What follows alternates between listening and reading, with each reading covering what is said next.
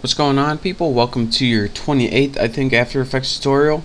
And in this tutorial, we're going to begin talking about my favorite subject in After Effects, and that's lights.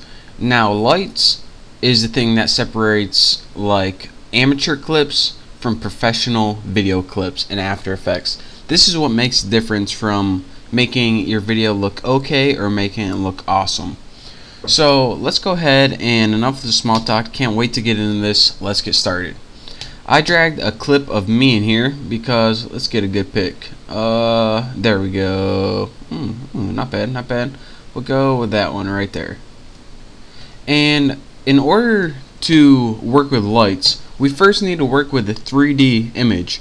So light can't affect 2D image, so if you want to convert this 2D clip to 3D, go ahead and click this checkbox, and now we can use the lights.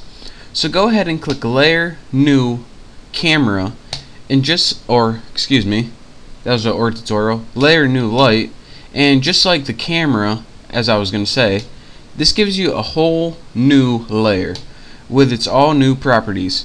And for this type of light, let's double click it. You have a bunch of different options. We're going to be working with Spotlight since this is the easiest to learn with. And a spotlight is exactly what you would think. It's just like if you were holding a spotlight. It has one source that's usually a cone shape that you can move anywhere around you want, closer, further away, and it's represented by this cone in After Effects. So you can see all the properties right here, such as position, point of interest. Again, the point of interest is where you're aiming it, just like this. The position is where you would be holding it, I guess. And that's pretty much all there is to this. Again, the rotation, probably you're going to be working with only Y rotation for now. But that's not what we're here to talk about. You learn all about those with camera. What we're here to talk about is the light options that are specific to only lights. Now again, I told you spot is the one we're going to be working with in this tutorial. In the next couple of tutorials, I'll tell you guys what this means. But spot is pretty much just a spotlight and what you would think of a light. And intensity, let's go ahead and get that light out so you can see it. Intensity is how bright your light is. So 100% is pretty bright. You can go beyond 100 to get like super mega like tanning lights. Or you can go under 100 to get like, oh my god, my light bulb's almost dying, I can barely see light. But for right now, let's leave this somewhere around 100. There we go.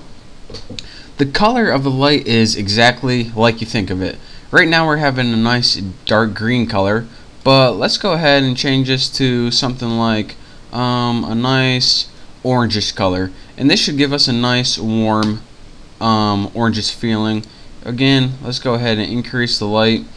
And this just brightens up the mood a bit. Let's go ahead and change that to a bit more yellow. And bam, look at that. So again, the color's pretty simple. Now the cone angle, I'm going to change this, and I want you to take a look at it right here. What this does is affects the shape or direction. Again, if you have like something like 4 degrees, it's going to turn it into a laser pointer. If you have something like above 100, it's going to turn it into just a huge light that goes in every direction. So this is how you can, well, it pretty much cone angle. Can't say it better than that. Now the cone feather is a little bit different. You see this where it kind of fades in, fades out on the side? What the cone feather does, and again its default is 50, is it makes it fade in or have it be more precise. And let me show you.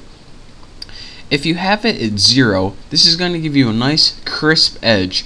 And again, this doesn't really look like a light at all, but sometimes you want to achieve this effect when you're working with After Effects.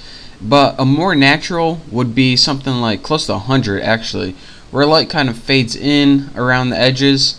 But the default's 50, so that's what we're going to be talking with in the tutorials to come probably.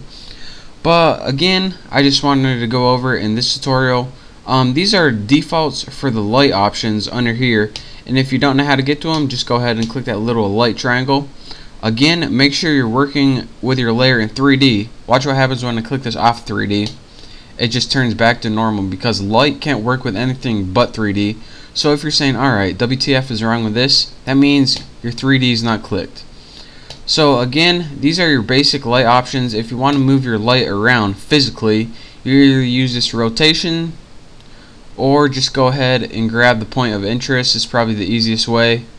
Or just go ahead and grab the light itself and move it around. But for now, that's it for this tutorial. Let me change this color. I just feel like give it a nice, oh yeah, this is gonna be good. Oh yeah, that's what I was going for.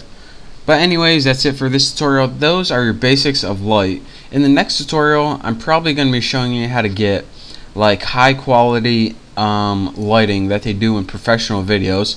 But for now, just play around with light. It's the easiest way and best way you can learn on it. So thank you guys for watching. Don't forget to subscribe, and I'll see you next tutorial.